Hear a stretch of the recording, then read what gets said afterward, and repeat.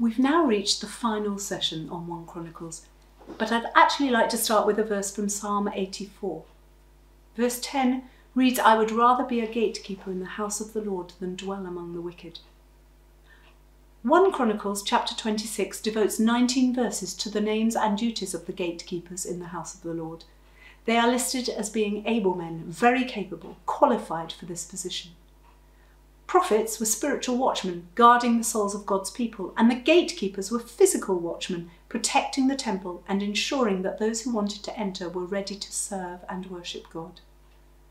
There were 4 main entrances to the temple. The gatekeepers opened the gates, but they were also responsible for ensuring that the utensils used in the services were clean, that the food supplies were stored carefully, and that the furniture was in good repair and cleaned.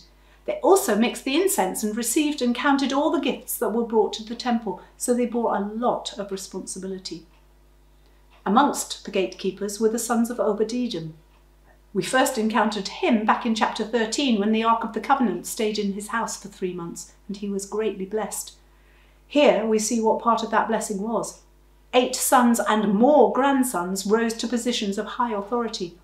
What a blessing to see descendants serving the Lord. A few little pointers from this chapter. These verses reveal to us that every area of service is vital and esteemed highly by God. We don't need to covet or envy others' positions, but just serve faithfully where God places us. There's a great verse in Colossians chapter 3 verse 23 that reiterates this point.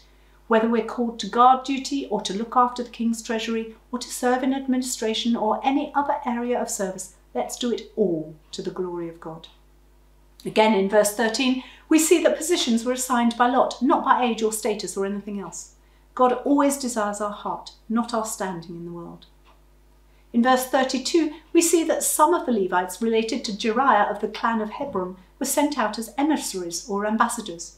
Numbers 26 verse 58 assures us that the Hebronites are a subclan of the Levites. They weren't only responsible for the spiritual oversight, but also for the laws of the Lord and of the king. Therefore, of necessity, they became judges too. Once the important task of organising the tribe of Levi is complete, David starts to organise the military. So, chapter 27 lists the various army divisions who were required to be ready to go to war, to keep the peace in the land, and to serve in the army from age 20 onwards. In David's army, there were 12 divisions, and each division consisted of 24,000 men, and each division could therefore serve for 1 month every year. And if war broke out, other divisions could be called up to serve. Now, we are God's army, and should be ready in season and out of season to serve. Isn't it great that David also realised the need for an elite military group as well? The SAS of his day were the mighty men, or the 30. These men sometimes acted as David's personal bodyguard and sometimes were sent out on special missions. 2 particular men stand out in this group. Benaiah was their leader. He was a hero in Israel. He killed 2 mighty warriors from Moab, a lion in a pit on a snowy day and a 7-foot Egyptian. He also defended Solomon's right to be king by killing those that opposed Solomon. Asahel, in verse 7, was killed by a man called Abner who headed up Ishbosheth's army. Ishbosheth was Saul's son and tried to take the throne after Saul had died before David was crowned. And we then get into politics in verses 16 to 22. These tribal leaders were not priests or military leaders, but administrators in the civil service of the kingdom of Israel. Did you notice verses 23 and 24?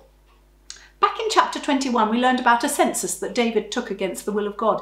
Joab spoke up against it then, but was nevertheless a man under the authority of his king, so he began the census. Now we discover it was never completed.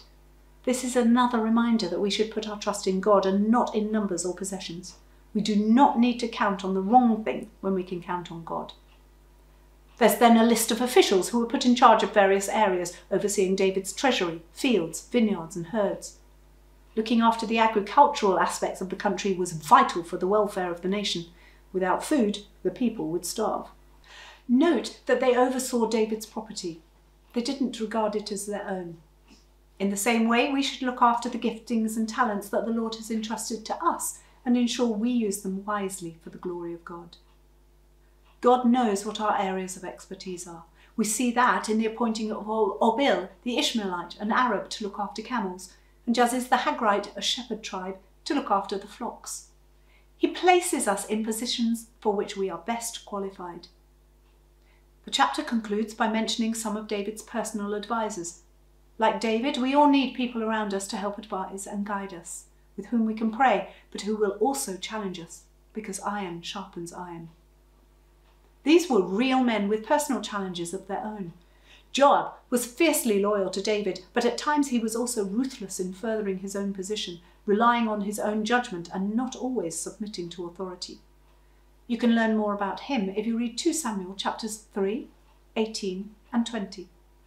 Ahithophel was Bathsheba's grandfather as well as David's advisor, and after David had committed adultery and dispensed Uriah on the battlefield, Ahithophel allowed his anger to fester and ended up turning against David. He came to an unfortunate end. There are 3 main features of David's rule that can be seen in this chapter. Royal wisdom. David secured the safety of his kingdom and appointed overseers, showing that he knew the importance of delegation. Royal kindness. He appointed men to positions that suited their skill sets and remembered and showed favour toward family members. Joab, Asahel and Jonathan were all relatives. And royal sin. He took a census and refused to listen to Joab's advice, with consequences for the whole nation. David is now getting old and doddery and ready to pass the baton on to Solomon. So in chapter 28, he publicly declares that Solomon is his successor, so that there is no doubt. Note that verse 2 tells us that David had devoted himself. It was his heart's desire to build the temple. What's in your heart? What we give our hearts to determines how we spend our time and our money. It defines what we are willing to sacrifice. David made the necessary preparations. What are you preparing to build for God, and how are you going about that? In verses 8 to 10, David exhorts all the people to stay loyal to God. He told them to be careful to obey all the commands of God. When we're followers of the Lord, we can't pick and choose which bits to obey and which to leave alone. We can't be lukewarm. We need to be on fire for the kingdom of God, following him wholeheartedly. Verse 20 echoes Joshua chapter 1. There comes a point where we can't just talk about something, we actually have to get up and do something. But at that point, we need to remember that it is God who strengthens us and helps us accomplish the task he has given us to do. Note that Solomon wasn't alone in this task. David had already prepared the leaders and workmen to help him. We all need others if we're to succeed in building for God. The final chapter of 1 Chronicles reveals to us that David gave about £2.5 billion worth of gold alone from his personal fortune. And that was given before the people brought their offerings. No wonder Solomon's temple was one of the wonders of the world. And remember, that was just the gold. Calculating the value of all the other materials means the investment is beyond us, and all for the glory of God. And did you notice that the people gave joyfully? God loves a cheerful giver. Joy isn't found in having and hoarding, but in sacrificing and giving generously, not because we have to, but because we delight to. David really did all the donkey work for this project. He amassed the materials, ensured there was peace in the land so that no wars would interrupt the building work, and purchased the threshing floor where the temple would be built, as well as organising the workforce and drawing up the blueprints.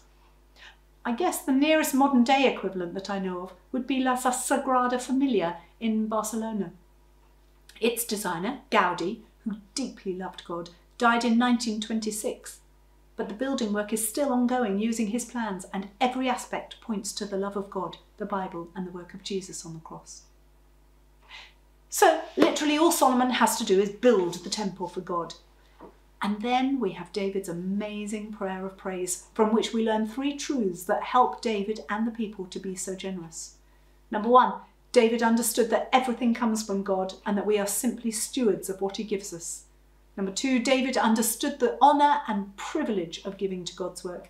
And number 3, David understood that giving needs to come from a willing heart.